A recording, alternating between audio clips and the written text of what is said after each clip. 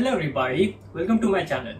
In this video, I will be teaching you about how to become a data engineer and why data engineering is one of the most promising career of 2021. Let's first understand what is the role of data engineer. The data engineering role varies across different companies.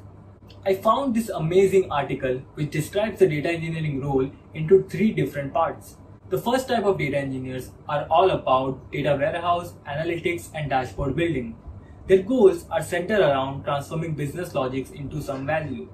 The second type of data engineers are all about building pipelines using tools like Airflow and using programming language such as Python. And the last type of data engineers are about distributed system, open source frameworks such as Hadoop and Spark.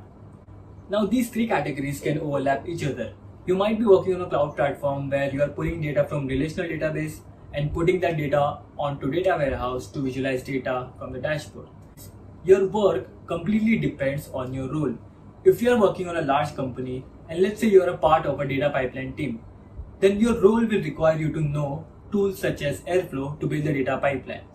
But let's say if you are working in a startup company, then you will have to do everything by yourself from building data pipeline to visualization. So your role completely depends on the company you are working in, and it can change organization to organization. You can jump to the skills required by data engineers by clicking on the timestamp, but let's first understand why data engineering is one of the most promising career of 2021. According to 2021 data science interview report by interviewquery.com that takes over 10,000 data science interview experiences, data science interview grew by 10% compared to data engineering, which grew by 40% in 2021. The demand for data engineers, according to DICE 2020 report, data engineering is the fastest growing job in 2019, growing by 50% yearly. As the internet is generating more and more data, we need people who can help in managing those data. Thus, data engineers, data scientists and analysts come into the picture. Now let's talk about the skills required to become a data engineer. Number one is learning programming language.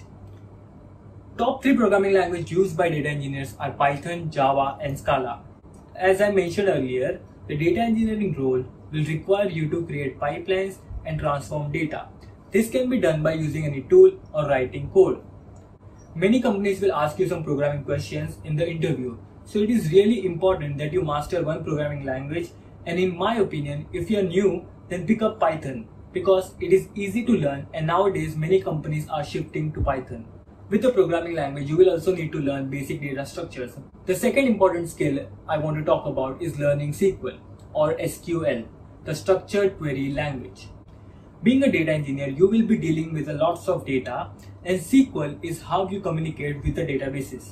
SQL is one of the most important skills for the data engineers because the goal of the data is to create value for the business. Using SQL, you can pull required data by applying business logic on top of it and visualize it so business people can keep track of how things are performing. I will list down some of the resources below to learn SQL in the description. Third is learning about the fundamentals of big data and open source system. Fundamental includes understanding how data is stored and used in the system. It includes learning different types of data such as structured, unstructured and semi-structured. Learning different type of file formats such as JSON, Avro, ORC, etc. Then there are some frameworks such as Hadoop and Apache Spark that are used to process large amount of data. Then understanding the difference between OLAP, which is online analytical processing, and OLTP, which is online transaction processing. How to build data models. And the last, working with SQL and NoSQL databases. Number 4 is visualization tool. As I mentioned earlier, the goal of any data person is to extract value from the data and help business to improve its day-to-day life cycle. And one of the best ways to understand data is by converting numbers into some visual form, by making graph and chart to tell the story. There are different types of visualization tools that are available in the market: QuickSight, Looker, Tableau, Data Studio, etc. Ability to convert data into proper story and extracting value out of it is one of the most important skills for data engineers. And it is really important that you learn at least one visualization tool.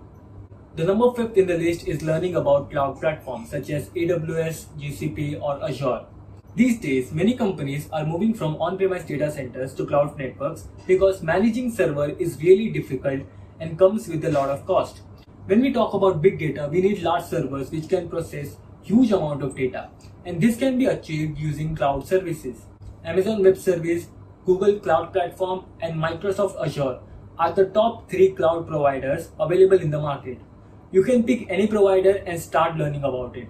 My recommendation is to start with AWS because it has highest market segment. Now these are some of the advanced level skills you can learn, such as processing streaming data using Kafka and learning ETL tools such as Informatica and Alteryx. But they are not really important for entry level job. In the next video, I will show you how you can become a data engineer step by step. If you like this video, then please share it with your friends. If you learned something new, then please subscribe. I have plans to upload a lot of things related to data engineering, machine learning and data science. So please let me know in the comments what you think about this, and see you in the next video. Thank you.